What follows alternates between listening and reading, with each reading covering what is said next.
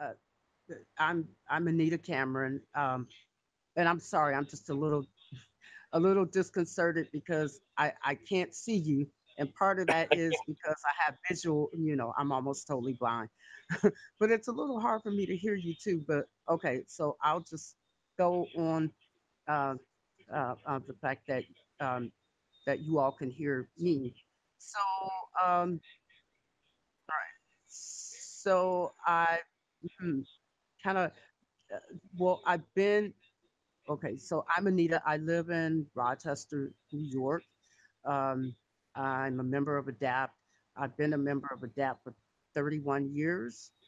I started out in Chicago, Illinois. That was my first chapter. And then I moved to Colorado Springs and then Denver, Colorado, where I worked directly with Wade Blank, who's one of the founders. And I got to meet most of the original ADAPT folks, including the Gang of 19, who um, lay in the street for 2 days, uh, blocking buses to protest uh, the lack of wheelchair lifts on buses. And that was actually, although that occurred in 1978, that was what I call our shot heard round the world. And after that action, people began to contact us, people from around the country began contacting us, asking us, well, how can we do this? How do we do this? Of course, at the time in 1978, I was um, busy turning 13. So I was back home in Chicago, busy being a kid and not really, knowing about what happened. But I learned about ADAPT in 1986, and I joined and I did local actions from 1986 um, until 1988 when I joined, when I attended my first national action, which was in Washington, D.C. Actually, ADAPT got its start in 1983 in Denver.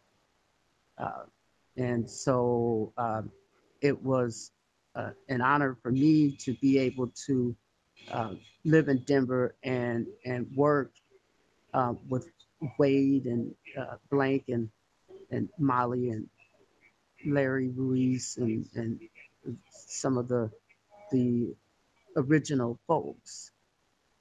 So ADAPT is obviously we're grassroots disability rights group. We have chapters in 23 states, and we have emerging chapters coming through, particularly um, in light of our summer of ADAPT, if you will.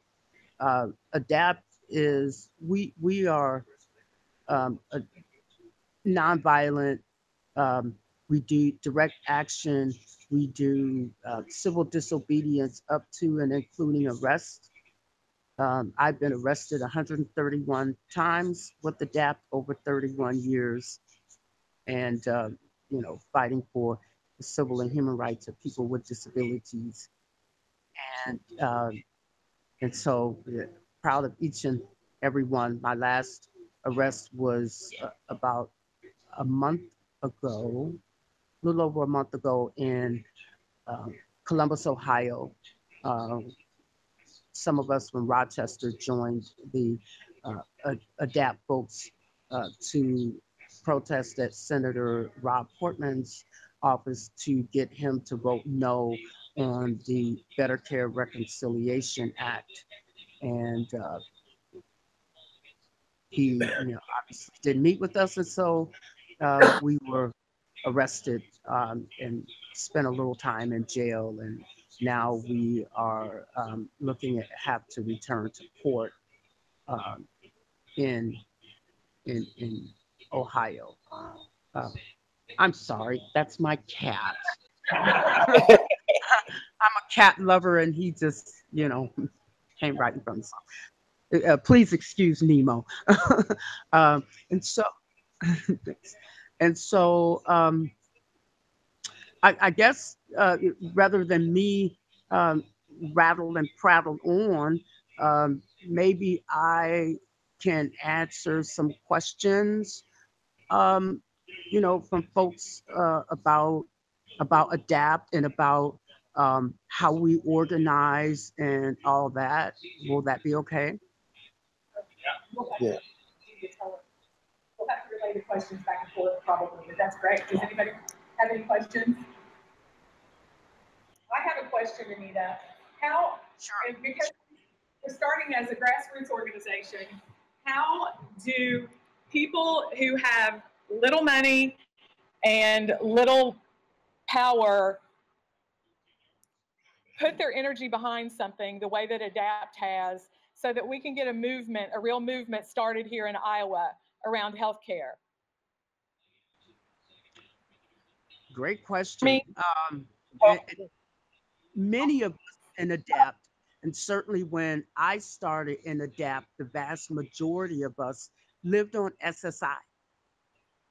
Many of us still live on a fixed income, and so different chapters fundraising, is a big part of it. Different chapters did. Oh my goodness, I remember doing bake sales, um, selling T-shirts.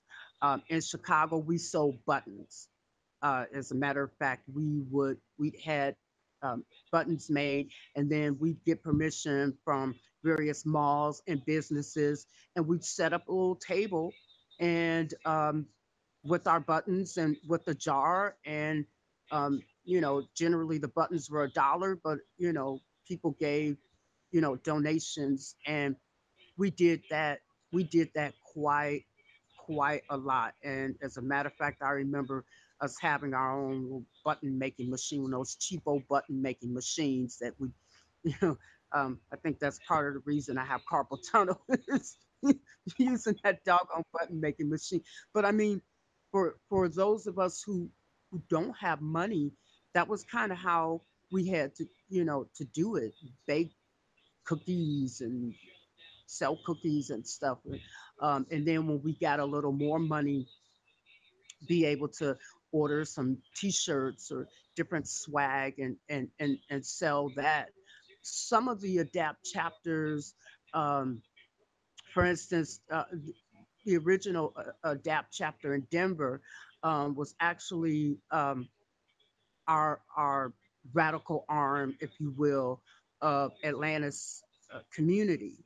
And so adapt was the way that we did a lot of the direct in your face actions, while we, on the other hand, did our community organizing job. And so um, in adapt, some of the chapters have affiliations with the local independent living center, and so that's the way that um, you know some of the financial support comes from.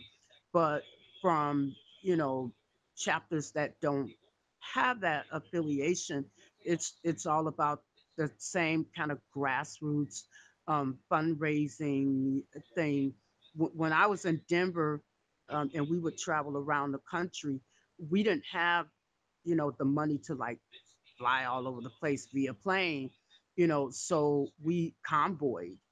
We those of us that had vans, lift equipped vans, or cars, or something like that, will convoy to different parts, of the state, or around the country, um, to be able to get to actions to support people, and all of that.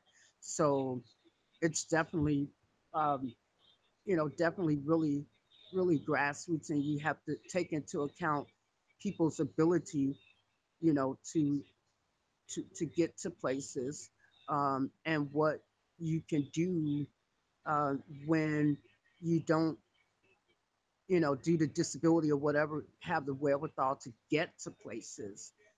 So a lot of phone meetings, a lot of uh, petitions and calling people. Back in the day when ADAPT was started, we didn't have the internet, you know, um, or anything like that. And so a lot of our work was done by phone. When we did actions in order to get the word out, we would collect the newspaper articles, if there were any, and send them out. We use snail mail, obviously, um, and had to raise the funds for postage, and all of that.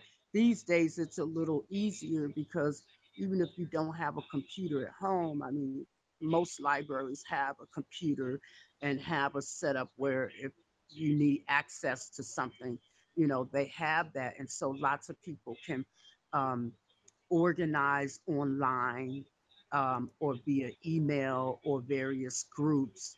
But back in the day, it definitely was a lot, and that's what people do. And I see a lot of emerging chapters and stuff um, using like GoFundMe and other crowd sourcing applications to raise money. A lot of people are doing it that way now and getting it out. It's a lot easier these days, to do that because you have more options if you have access to the internet or access, obviously to a computer and to the internet.